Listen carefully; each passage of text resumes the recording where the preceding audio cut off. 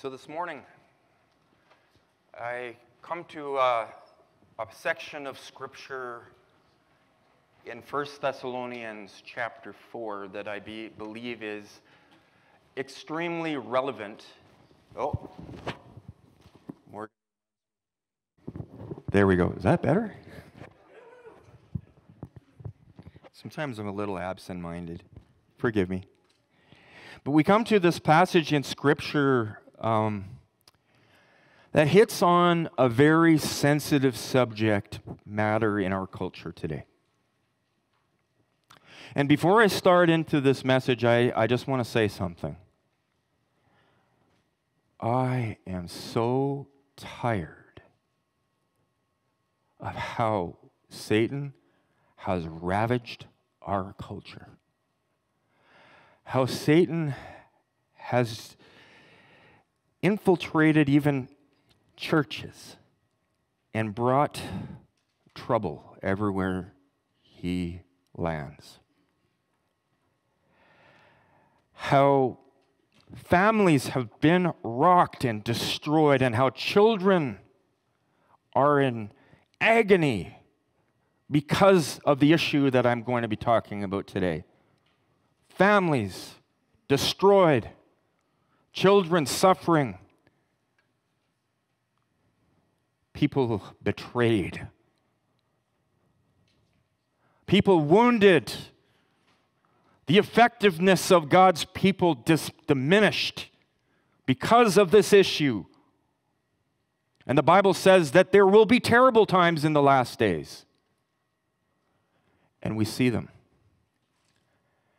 And sometimes we become so desensitized to what's going around us, we don't see the evil for what it is, and it doesn't break our hearts the way that it breaks the heart of our Lord Jesus Christ.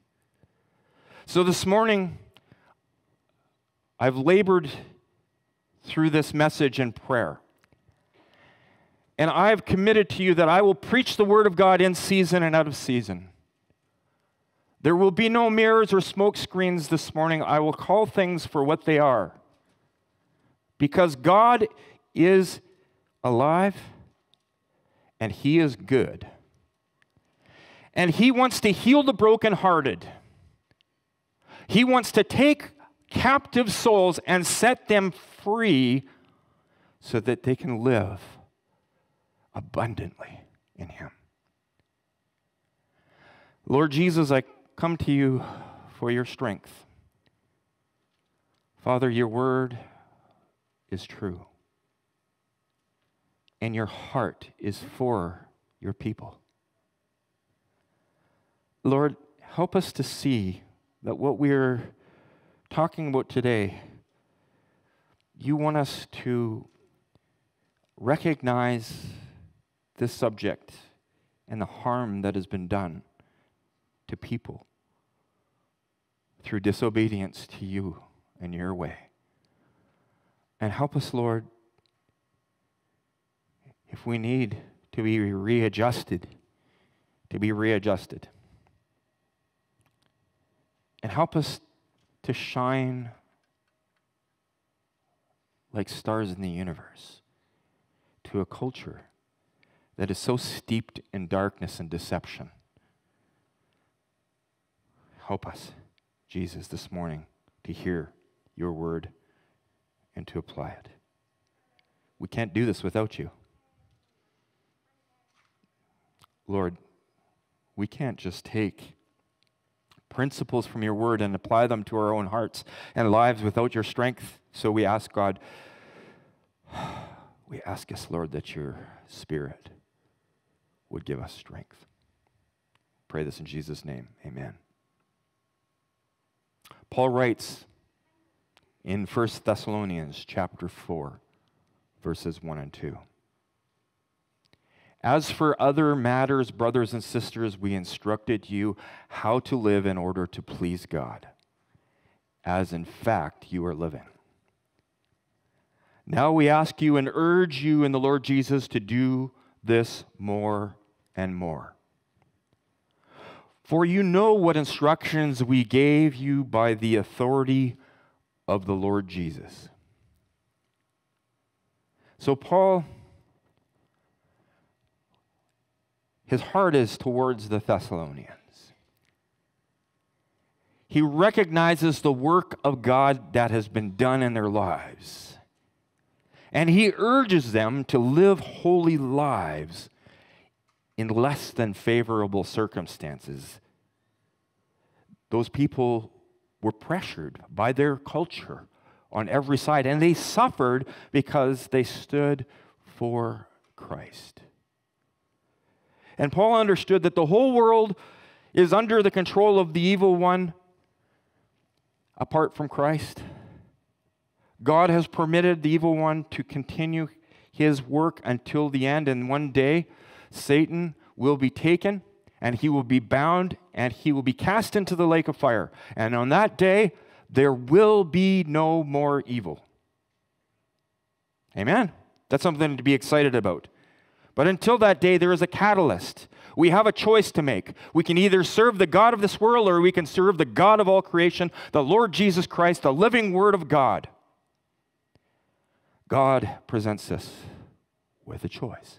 Why? Because he loves us, and he wants us to experience love to him, so we have to have that choice. Paul understood that a very great threat and clear and present danger to the Christian community stood before them. This threat had the potential to negatively impact them, to snuff out the message of the gospel going forward, setting people free and bringing people to at oneness with Christ. The threat that he addresses is just as relevant in our society and churches today as it was in the first century. It's the same. Paul pleads with the church to be attentive to the instructions of Jesus and to obey them. Not just as they already have, but more and more. He wants them to step into the light. For when we step into the light, the darkness, the dark corners are exposed. He pleads with them. We urge you, he says, in the Lord Jesus, to do this more and more, for we know what instructions we gave you by the authority of the Lord Jesus. Paul wasn't speaking to the Thessalonians on his own authority. He was speaking to them on the authority of the Lord. And when we open the Word of God and we preach the Word of God, when we read the Word of God, when we study the Word of God is the authority. And it doesn't matter what I say. It doesn't matter what you say. It doesn't matter what anybody says except for what God says. And there is truth in his word. And we can rest assured that God will have his way. The question is, will we submit to God? The topic he was about to discuss with them is a very serious threat to the personal integrity of their relationship with God and the overall welfare of the Christian community was at stake. What I'm going to be talking to you about, what Paul talked to the Thessalonians about today, is a place where Satan attempts to divide, conquer, and neutralize the effectiveness of his church so that they would not shine like stars in the universe, in the darkness, but that their witness would be diminished like a candle on a stand with a bowl over the top of it. God wants to take the bowl off. He wants the bowl to come off, folks. We don't put a lamp on a stand and put a bowl over it. It negates the purpose of the bowl or of the light. The light is to shine into the darkness, even though the darkness doesn't understand it. And what we're going to be talking about today, the world does not understand this because they approach things from their fleshly mind. But what I'm going to be talking to you today about is spiritual, deeply spiritual. He launches right into it saying in verse 3, "It is God's will that you should be sanctified, that you should avoid sexual immorality, that each of you should learn to control your own body in a way that is holy and honorable, not in passionate lust like the pagans who do not know God." You can't go anywhere in our society today without being bombarded by pornography. without being bombarded by a message that sexuality is just like a handshake. It has no further connotations. But you're made in the image of God, friends. And God's made you for a purpose. And his purpose is not sexual immorality. His purpose and will for you is that you should be sanctified and that you should avoid all sexual immorality. Sometimes we want to know the will of God.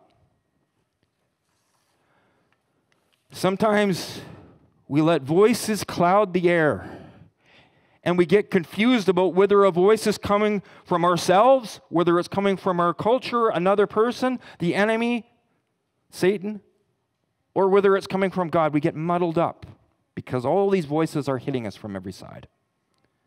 And sometimes hearing the voice of God takes deep prayer and fasting, and discernment comes as we pray and fast.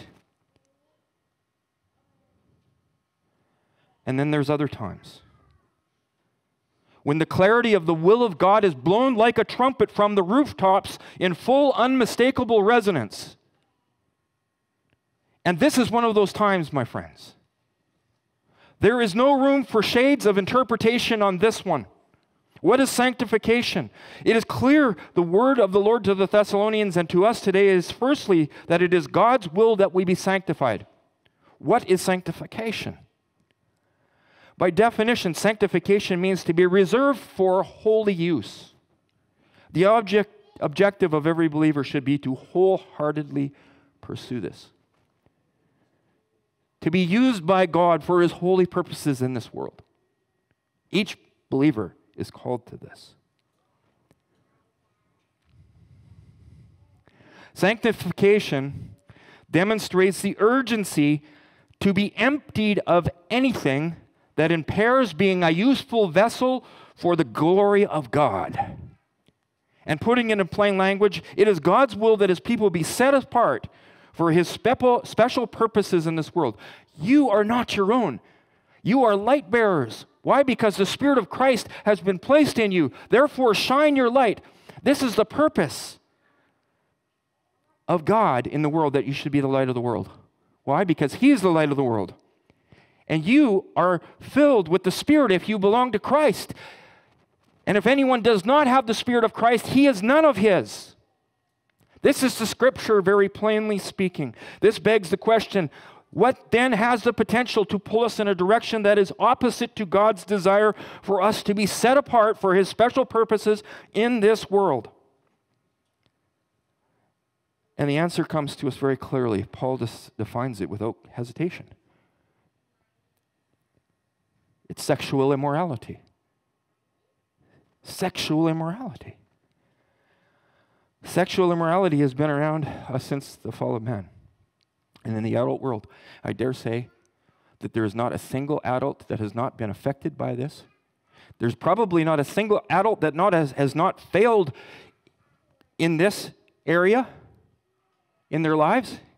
Probably not one. So,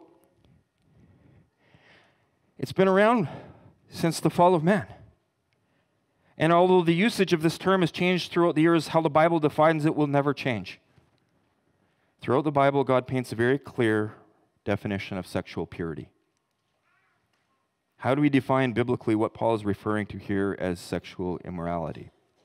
By sexual immorality, Paul means sexual activity in opposition to God's purpose in all of its various forms, including fornication, which is sexual activity outside of the confines of a marriage covenant between a man and a woman, and adultery, which is sexual activity with others when bound to a faithful covenant with your spouse through marriage. And Paul is directly stating here that if we let ourselves wander from God's ideals when it comes to the expression of our sexuality, we're sexual beings. We are created that way. We're impaired in being a useful vessel for God's glory in this world. According to 1 Corinthians chapter 6, verses 18 to 20, sexual immorality is a sin against both our own bodies and against the Holy Spirit.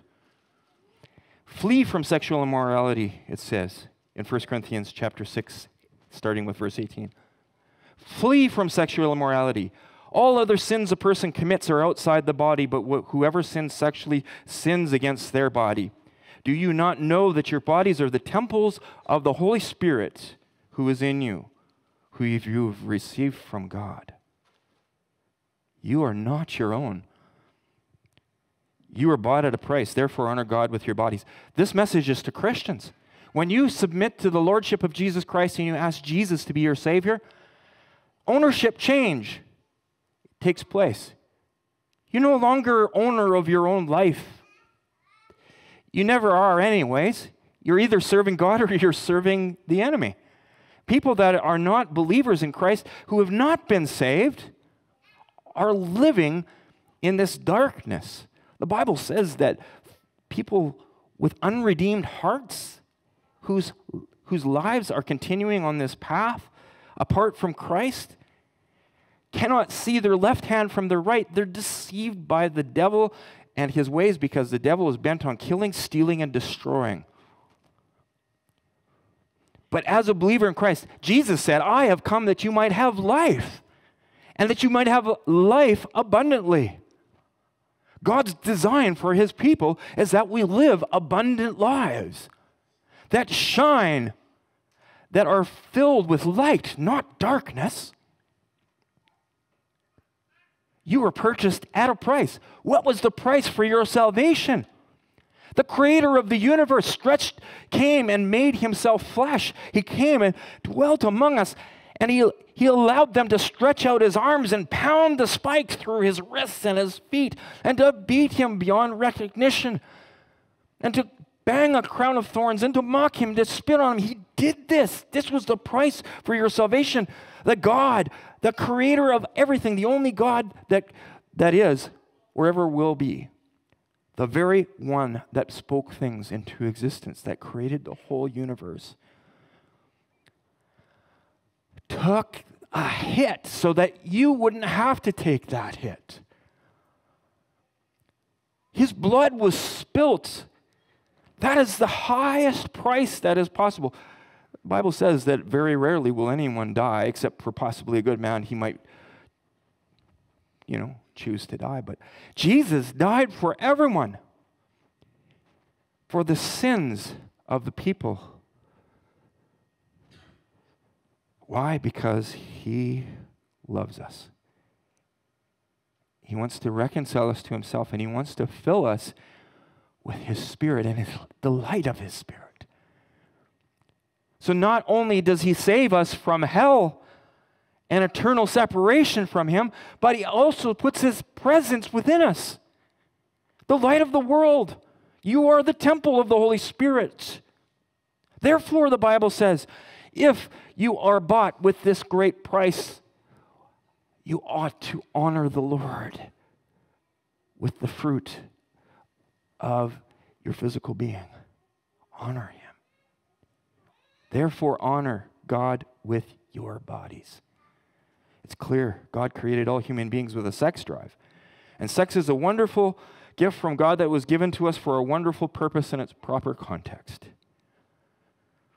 And I could talk a separate sermon about that, but we're not going to go there today because you guys understand what the Christian viewpoint is on this for the most part, right? God binds us together as a married couple, and there's closeness, and there's family that results from that, and it's beautiful. It's a beautiful gift. When we're in sync with God's design for our sexuality, we find harmony with his purposes in this world. And Paul himself kept celibate because he felt as though being involved in a relationship would keep him from full devotion to his calling as an apostle. And there's some people that are given the gift of celibacy, and they dedicate their entire service to God so they can serve him more effectively, so they're not tangled up with having to worry about the bills and pleasing your spouse. Do you want to do this? No, you just talk to God, and God, what do you want us to do today? Okay, let's go. Right? You don't have to worry about family or children. Some people have that gift. Most of us don't. Paul himself kept celibate, but he understood that human sexuality and the sex drive was God-given. And this is why in 1 Corinthians chapter 7, 1-5, Paul says this. He says, "Now for matters you wrote about, it is good for a man not to have sexual relations with a woman. But since sexual immorality is occurring, each man should have sexual relations with his own wife, and each woman with her own husband. The husband should fulfill his marital duty to his wife, and likewise the wife to her husband. The wife does not have authority over her own body, but yields it to her husband. In the same way, the husband does not have authority over his own body, but yields it to his wife.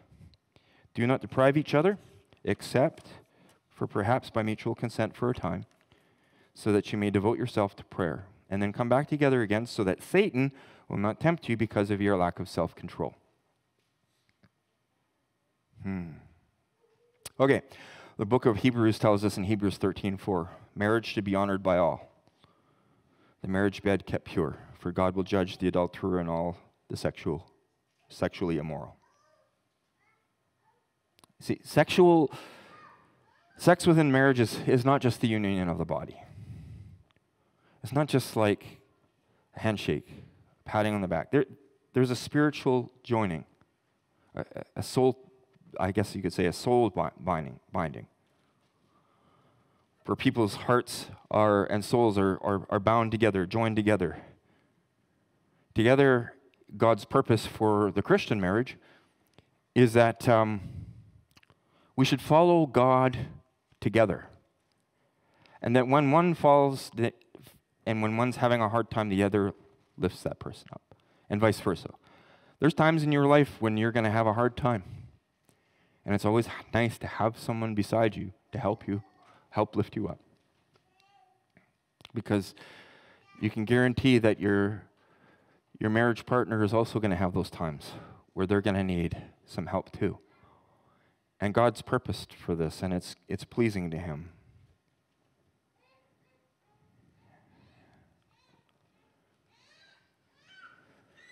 When we sin sexually, we harm ourselves and we put distance in our relationship between us and God, and we hurt other people that we sin against when we disobey. And this is why Paul instructs the Thessalonian believers in our text in verses 6-8. And that in this matter no one should wrong or take advantage of a brother or sister. The Lord will punish all those who commit such sins, as we told you and warned you before. For God did not call us to be impure, but to live a holy life. Therefore, anyone who rejects this instruction does not reject human beings, but God. Did you hear that? Anyone who rejects this instruction does not reject a human being, but God, the very God who gives you His Holy Spirit.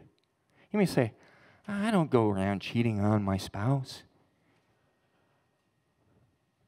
I don't do any harm to anyone, really. You know, I watch a bit of porn on the computer. What's the harm in that? I'm going to tell you something. We need to get tough with this as a church. This needs to go out the window. Do you have any idea what is happening when people get involved in that industry? The bondage and slavery that has taken place there? Children who are raised in an abusive environment grow older, and then why not? Because I might as well make money off of it since my whole life has been ruined by it anyway, and then they get into this thing. They're preyed upon. The whole pornography industry in North America that's so rampant is a predatory environment where people's lives are wrecked. We don't see the silent screams that are taking place behind the scenes where people are racked and destroyed and tossed out like a piece of garbage in the street after they've been used up. Because this is how the devil works. He uses people, he destroys them, and then he tosses them out, and they die. They die. It is not a benign subject. These kids that get sucked into this industry get sucked in because people are consuming it. And it's got to stop. In the church, we cannot be partakers of the cup of Christ and the cup of demons at the same time. And it's time for us to stand on this. And no, I understand you are a fleshly human being with sexual desires. But God wants you to stop right now and turn and repent, and he will give you the power to do it. Why? Because greater is he that is in us than he that is in the world. There is no power of darkness that is greater than the power of God. So don't give in to the lie that I can't control this. I can't help myself. Yes, you can. Why? Because you are no longer bound by the chains of darkness. You have been set free in Jesus Christ. It's time that we start to believe what we say we believe and stand on the truth of God's word. Why? Because if we don't, our witness out there will be diminished. Our light covered under a bowl. That's not the purpose for the church. Who's guilty of all this? All of our culture is guilty of this. And Christians across the board. I mean, you look at the statistics out there. This is everywhere. Everywhere. Are you going to face temptation? Absolutely you will. Who is your God? Who is your God? Do you believe his word? Do you trust him to give you strength to be an overcomer in this life? You see, because whether you're out there and you've fallen into something that's hurting your spouse, maybe you're cheating on your spouse. That's hurting her. That's hurting him. And in this matter, no one should wrong or take advantage of a brother or sister.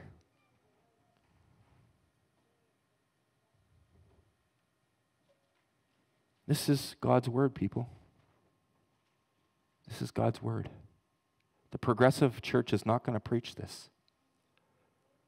This is so important. Why? Because there's bondage, there's captivity and darkness. You see, there's no joy, there's no goodness in sin. There's no goodness, there's nothing good that comes of it. It is only destructive, it is only rendering ineffective and unproductive saints. You cannot be close to God and be involved in this. Paul says in 1 Corinthians 6:13, you say food for the stomach and stomach for food, and God will destroy them both. The body, however, is not meant for sexual immorality, but for the Lord, and the Lord for the body. Friends, I don't say this as a browbeater. This is a reality check. Like when I'm preaching here, I'm preaching to myself. We got to watch. Be careful, little eyes, what you see. Be careful, little ears, what you hear. There's a truth in that song. We need to make ourselves accountable. If something's causing you to sin, you need to put it away. And you need to come to accountability.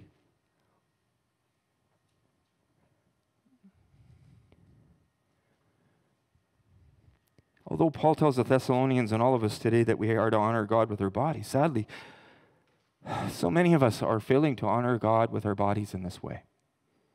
In a sin-soaked, pornographic, pagan society where so many people are bound by the lust of the flesh, God's people are called to be different. Be in the world, my friends. You can't escape it, but do not be of it. Set up parameters. Guard your children. Don't just say whatever when it comes to watching movies. All that kind of stuff. That's got to stop. It's time for us to get serious about purity. Otherwise, the lampstick here that is glowing will be removed from its place. Why? Because love calls for obedience. Therefore, if there is a lack of love, there is a lack of obedience. and in the revelation, Jesus said, return to your first love. Because if you don't, the lampstick will be removed. That means our church will not flourish. Our church, the doors will shut on this building unless we take this seriously. I don't know about you, but I want to be a light in this world. I don't want to be bound by darkness. I've spent enough time in the past being bound. So have you. Therefore, let your light shine before men, that they may see your good works and glorify your Father in heaven. Proverbs, this is the thing. We all know this, but this is difficult sometimes because our culture is so filled with this. And the temptations are on all corners, everywhere.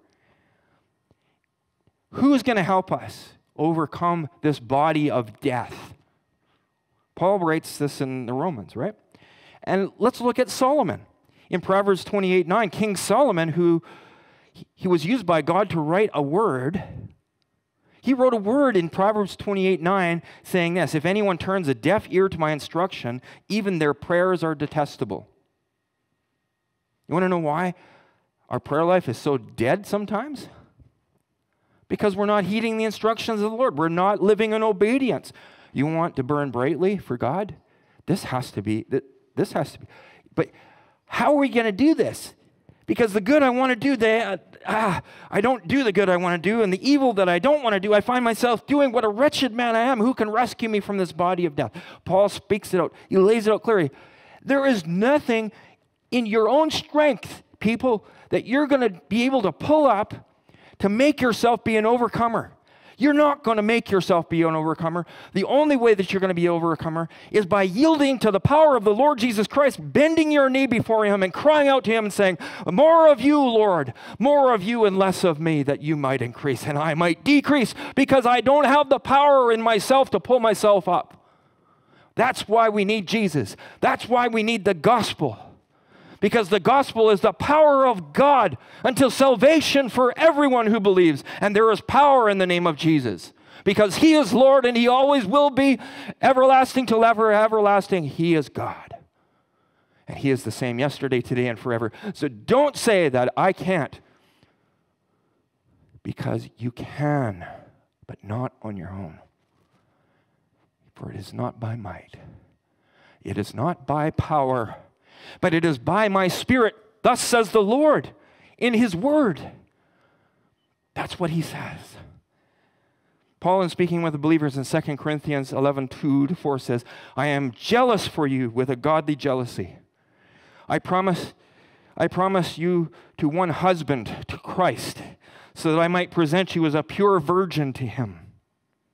But I'm afraid that just as Eve was deceived by the serpent's cunning, your mind may somehow be led astray from your sincere and pure devotion to Christ. Oh, for if someone comes to you and preaches a Jesus other than the Jesus we preached, or if you receive a different spirit from the spirit you received, or a different gospel from the one you accepted, you put up with it easily enough. As human beings, we put up with it. We listen.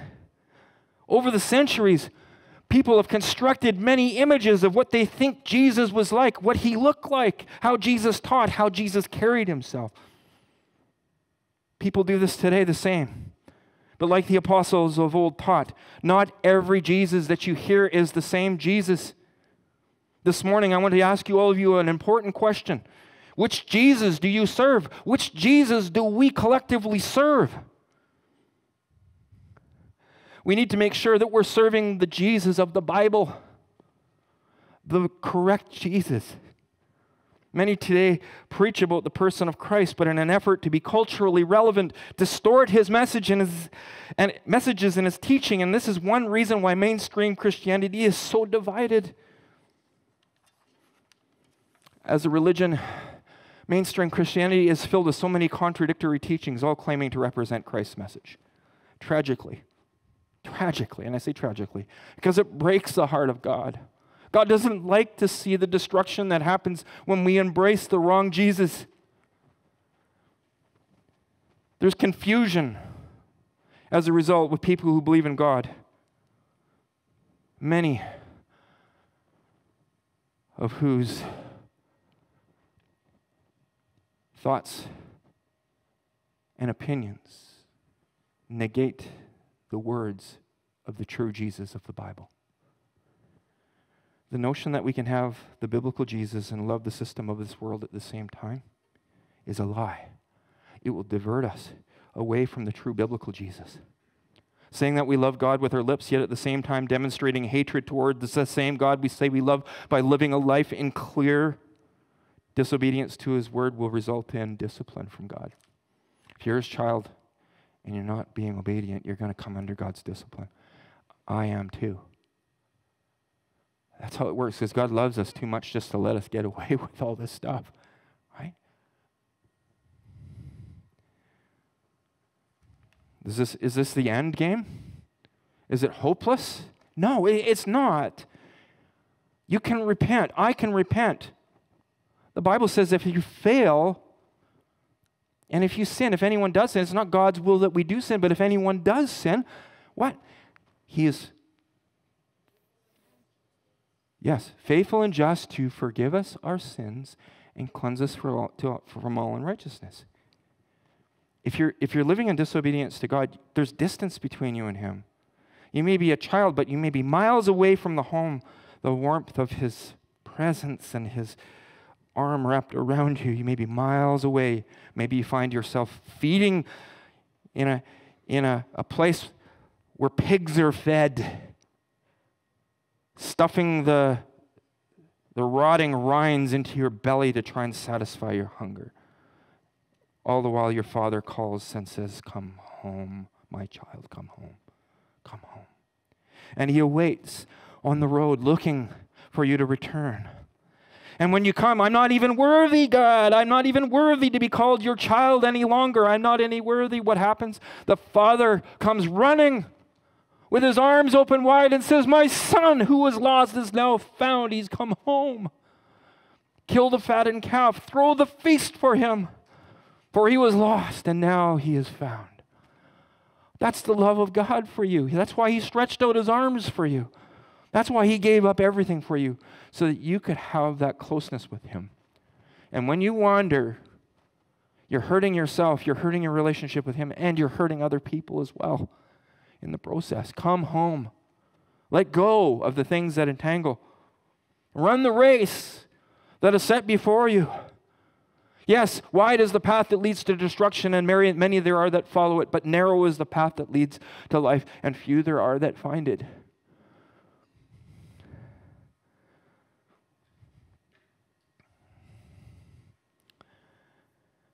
The notion that we can love the biblical Jesus and love the system of this world that was established by the enemy of our souls is a fallacy. You cannot love both. You cannot trudge in both lanes. God wants you to give up yourself. To give up yourself. And to give Him the reins. And say, "Lord, not my will, but thine be done. Our Father who art in heaven, hallowed be thy name." Hallowed is hallowed. You are King. You are Lord. Hallowed be thy name. The fear of the Lord is the beginning of wisdom. Lord, I revere you. Hallowed be thy name. Thy kingdom come, O Lord, not mine, but thine be done, on earth as it is in heaven. Lord, you know our needs. Give us this day our daily bread, the things that we need to survive, the things that we need to thrive. Give us this day our daily bread. And forgive us our sin. Forgive us our trespasses, O Lord, as we forgive those who sin against us. And lead us not into temptation, Lord. Keep us from the evil one. Hide us beneath the shadow of thy wing, O God.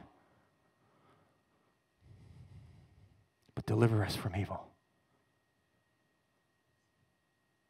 Deliver us, O God, from evil. It's all around us.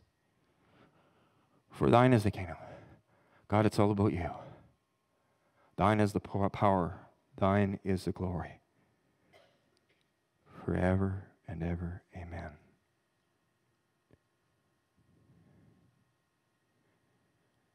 Many of us stand here today, and maybe we have been able to put this behind us. But maybe some are struggling. The Lord is calling you to choose this day whom you will serve, and to come alongside and say, God, I surrender. I surrender to you because I can't do this on my own. I can't live in this pagan environment filled with temptation and overcome on my own strength. Am I part of the problem? Have things in my life been put before you? God's put before you. My fleshly desires that are in conflict with you. My sports, my hobbies, the other things that my work. Is this all being put before you, Lord? Put away your idols, people of God. God has not given you a spirit of fear, but of power and of love and a soundness of mind. You don't have to cower when the enemy comes. Why? Because greater is he that is in you than he that is in the world. Therefore, stand strong. Stand strong. Having done everything to stand, put on the full armor of God that you might be able to stand against the evil one when he comes at you. Take the shield of faith and the helmet of salvation, the sword of the Spirit, the belt of truth, the breastplate of righteousness, all these things that God has given to us. Put it on, folks. Your wrestle is not against flesh and blood, but against principalities and powers of darkness in high places. But greater is he that is in you than he that is in the world. You can be an overcomer. What I'm speaking here is not popular in our pagan culture. I understand that. But he's called us out to be out of there. You're no longer part of that kingdom of oppression and chains and darkness. Put on the armor of light. Walk in a way that is pleasing to the Lord. He's given you his provisions.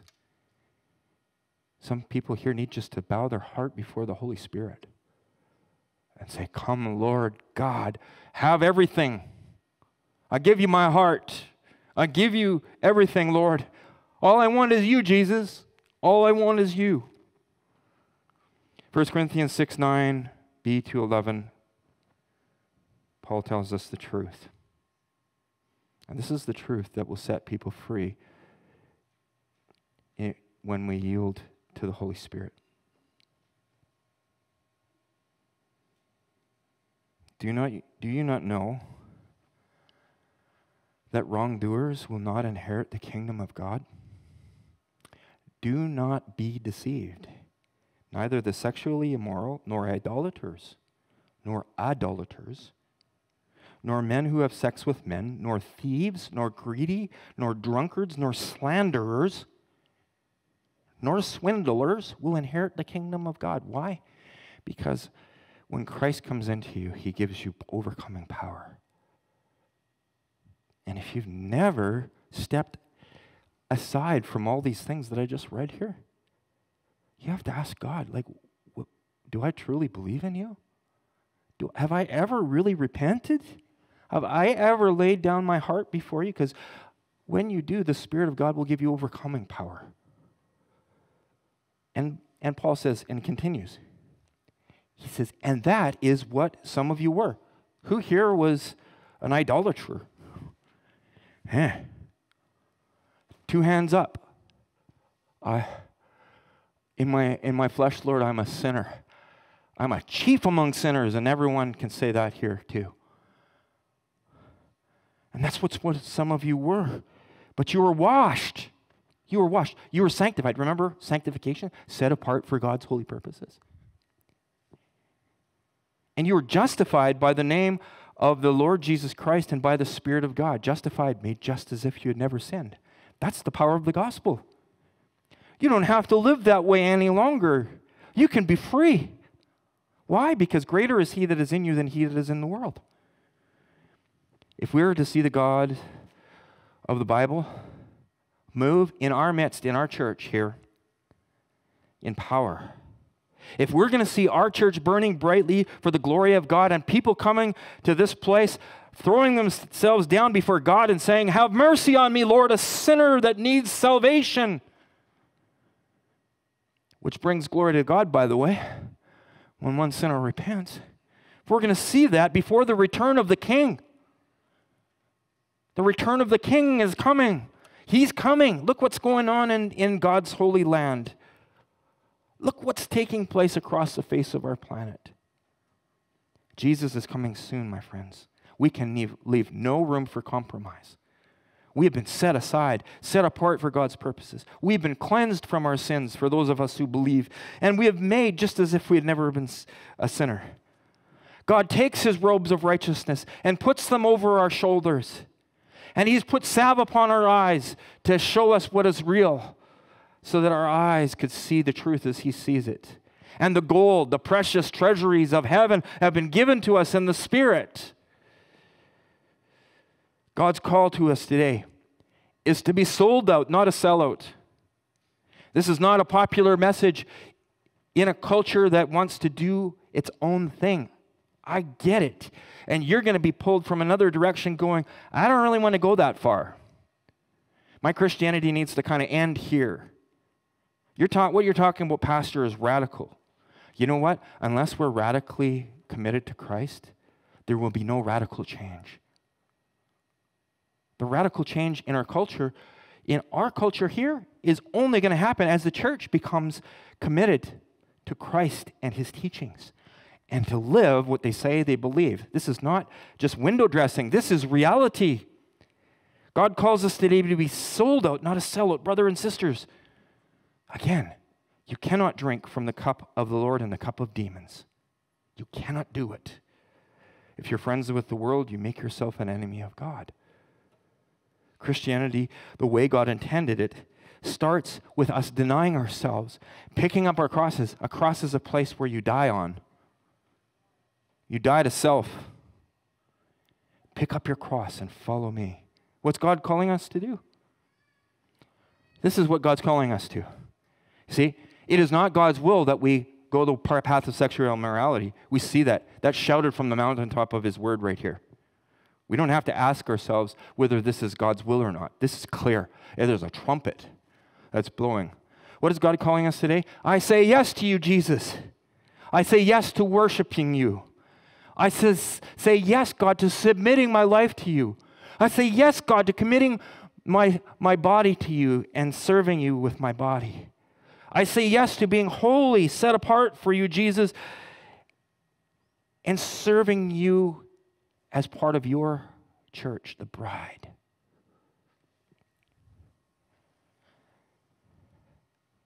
I say yes to walking away from fornication and adultery. I say yes to laying down pornography. I cannot do this alone, Jesus, but I need you. Without your Spirit's assistance, Lord, I will fail. I'll be like Paul, who doesn't know how he can overcome in his own self, but he came to the conclusion, thanks be to Jesus, the way has been made. Are you tired of being lukewarm? I pray that you are. Are you tired in living in defeat? I pray that you are. Jesus, I just want you to reign in me. I say yes to standing up for what is right, regardless of the cost. Remember, oh church, what God has called you to the lofty position he calls you to be the light of the world. Remember, turn away from anything. Reject and push away from the table of the fruitless deeds of darkness and return to the Lord your God, to your first love, who loves you more than words can say. Amen. Would the team come forward? We're going to close this morning. And I know there's a lot of people here that there's a lot of wheels turning This is a topic that affects everyone in every household. And this morning as we close, God's not looking for, I guess you could say, an outward demonstration. What God is looking for this morning is an inward change. And this song that we're going to sing here, I'm not sure which preacher was the one that would close with every service on this particular song, but this is a song that's been sung many, many times.